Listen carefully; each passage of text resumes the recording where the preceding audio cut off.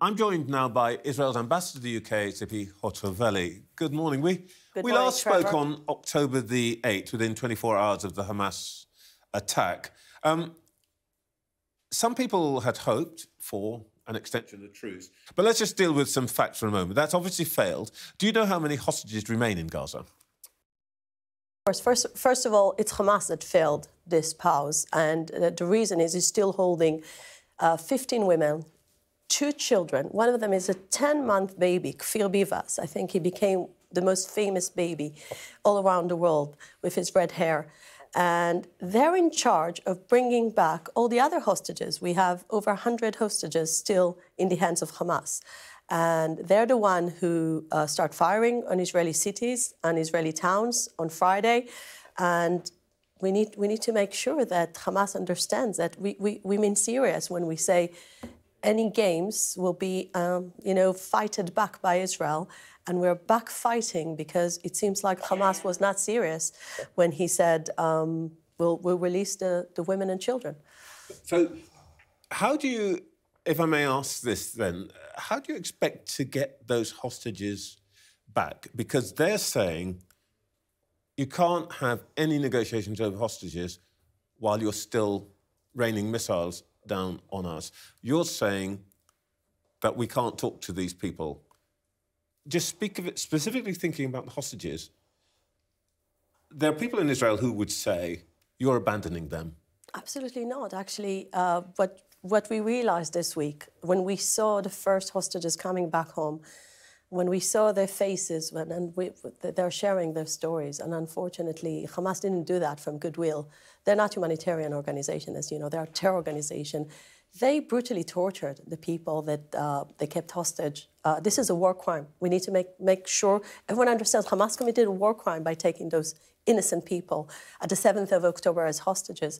And when they're coming back, what we realized is the only thing that made Hamas get into this negotiation, joined with the Qataris and the Americans, was the fact that Israel was with its troops on the ground in Gaza. Only this invasion that Israel brought the Hamas to release our hostages. So it's actually the other way around. When we don't put military pressure on Hamas, we get nothing. When we put military pressure on Hamas, Hamas starts to feel the pressure, and then the negotiation started. But military pressure thus far, you don't have to accept Hamas's numbers on this, but military pressure, as you put it, has resulted in the deaths of, 10,000 more people in Gaza.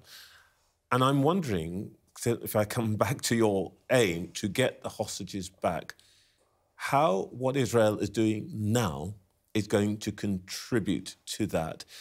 If you're saying that actually the only way to make progress is to do what you're doing now, isn't the possible outcome of this that there will be tens of thousands of deaths in Gaza and you don't get the hostages back either? So, Trevor, we need to go back to the 7th of October to understand what exactly Israel is doing. Israel is making sure that Hamas won't exist in the Gaza Strip. The war had 2 aims. One is to make sure that all Hamas capabilities are dismantled, and the second is to bring our hostages back. And my point is that some of the hostages' families are saying that actually you're putting that objective, destruction of Hamas, ahead of bringing them home. No, because we think those aims are not in contradiction. But basically, when you put the military pressure on Hamas, you make a progress both on destroying Hamas capabilities. Now, I want to speak something. You made also, like many other journalists, you're just starting to understand the amount of sexual violence that Hamas committed against innocent women. I must raise that because It took over 50 days to the UN Women Organization to condemn something that is so clear. We just saw in The Guardian today, in the Sunday Times, we saw clear testimonies on women that are being raped, and some of the testimonies are speaking about women being raped and then being murdered brutally. So one of the articles said, rape is rape.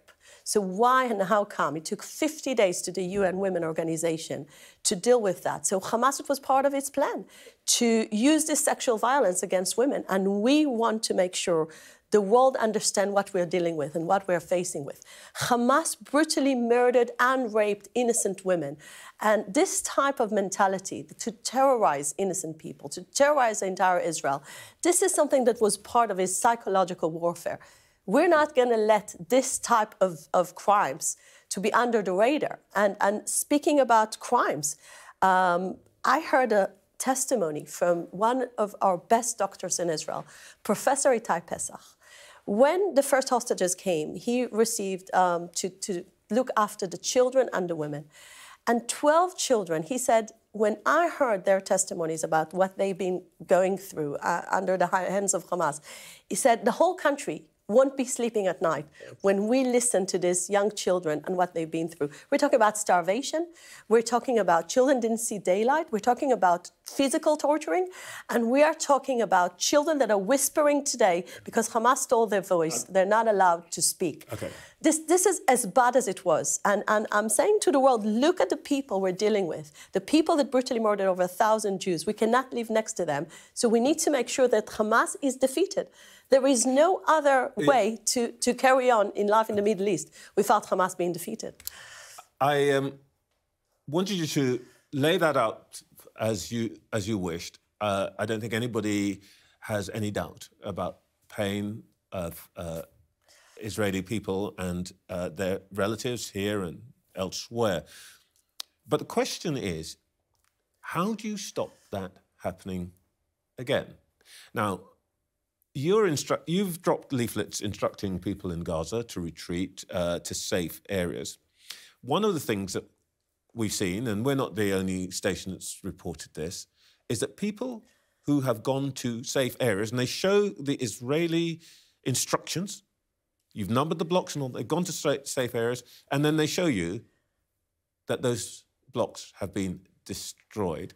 How can you be sure that, for example, people in places like Khan Yunis aren't turning into your enemies again and perpetuating exactly the kind of thing you've just been talking about? Well, Trevor, that's a very deep question about how we think about peace in the future.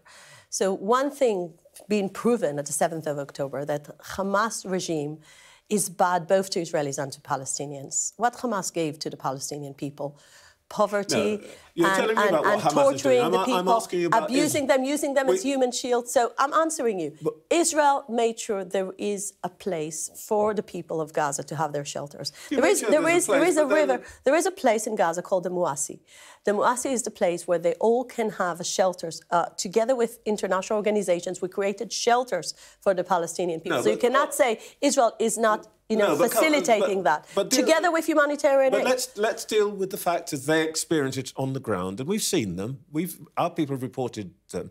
They've gone to the places they thought were safe, that Israel, the IDF told them were safe, and they were not safe. Let me put it to you again.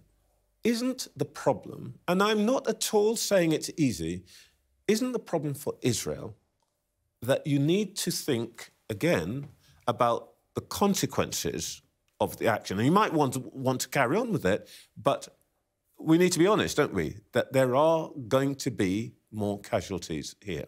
So I will give you my answer. The only reason there are civilian casualties in this war is because Hamas is using them as human shields. When you see schools of UNRWA being used with rockets, the United Nations Relief Agency, and when you see those mosques being used as a place that they launch rockets on Israel. Just yesterday, there was a massive attack on Tel Aviv, on center of Israel. That means that basically they don't care about their own people, Hamas. All right. While Israel does care about civilian casualties. You keep bringing me back to Hamas. I want to talk about Israel. Because they're the cause of everything. Let me bring it to you in this way. It's not your enemies now who are asking whether Israel is pursuing the right tactic. The American Vice President yesterday said, in terms, enough people have died in Gaza. Defense Secretary of America said the same thing. A cabinet minister sat here this morning and said, very different tone from the first days when we spoke before, where there was steadfast support for Israel, that we need to make sure that Israel essentially, that the death toll does not rise. Aren't you risking international support for Israel and ending up isolating your own country by your actions? Absolutely not, because first of all, US support is very strong, and we can see that we share the same aims. I mean, if the Americans would have said, wait a second, destroying Hamas is not the right thing to do, it's not what they're saying. They're saying, you need to destroy Hamas. The UK government is saying, not in this you need way, to perhaps. destroy Hamas. We're very much open-minded to see if someone can find a solution that is like a magic solution. You know, one of the ministers in the cabinet said, if you can give us a magic spell, maybe a Harry Potter stick, to make those tunnels, underneath tunnels, to disappear, we'll be very grateful. But this is not the case.